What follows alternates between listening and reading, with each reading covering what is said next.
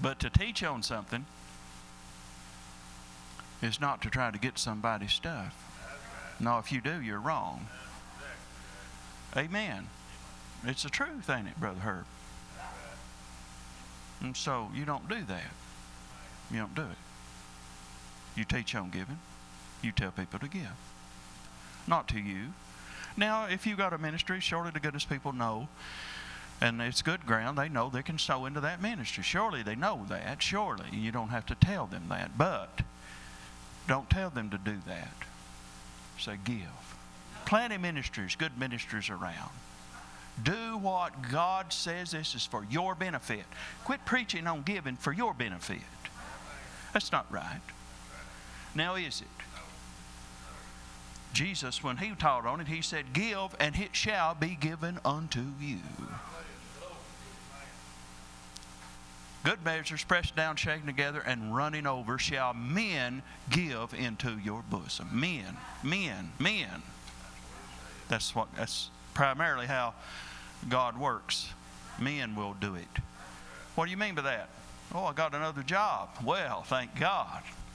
Men will give into my bosom. Yeah.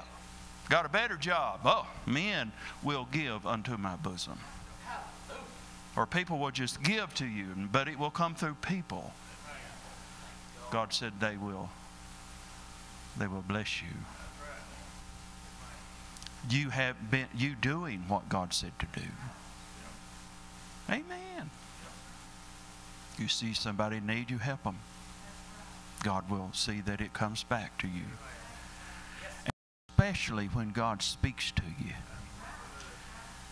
Especially when God speaks to you. And don't let that go. Now, there's all kinds of times to give and all kinds of ways to give, but when God speaks to you, and you know it right in here, oh, you get on that quick. Be quick to do. Don't be slow about it.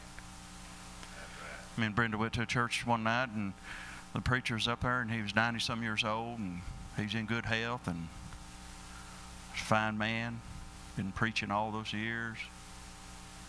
That's awesome, man. 90-some years old, Herb, and act like a just great. Lord really blessed him.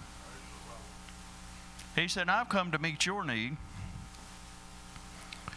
Will you meet mine? Well, I heard that is you might as well just put a plug right in. And if it wasn't for interrupting the man, and this is the first time I'd been over and seen him. If it wasn't for just interrupting him and being rude, I'd have said, yeah, I hear you. Yes, I will. What is it? I'll meet that need. Amen. Praise God. God spoke that right into my heart. I heard him. Now, I don't know if anybody else heard him or not. I don't know if anybody else done anything. I don't know if they cared. That's none of my business. He said it. I heard it. I said, yeah. Oh, yeah. I'll meet your need. Amen. This is a man of God. Honored God with his life. You got that right. Better watch what you say. You'll get it. Amen. And we went back over in a day or two and brought him a good little blessing. Amen.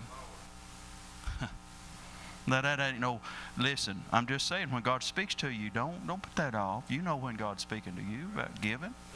And if he can talk to you about giving, he can talk to you about a whole lot of other things. Glory to God. Yes, he will. And he will. He will.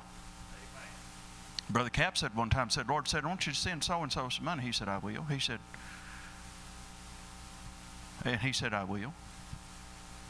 A little bit later on, just maybe the same day, he said, no, I want you to send so-and-so some money. He said, I will. He said, no, right now. Right now. This is urgent. Right now. Well, you know what? If we could look into the spiritual world, just pull the curtains back and look. God's tried to speak to someone else and they wouldn't obey him. God has tried to had to speak to someone else and they wouldn't obey him. And finally he's got to someone that is going to obey him. But now I've been dealing with these guys and they're not doing it. I need you to do that right now. Do it. Do it. Somebody said, I don't believe that. Well, believe what you want. Believe what you want. Praise God. God is awesome, ain't He?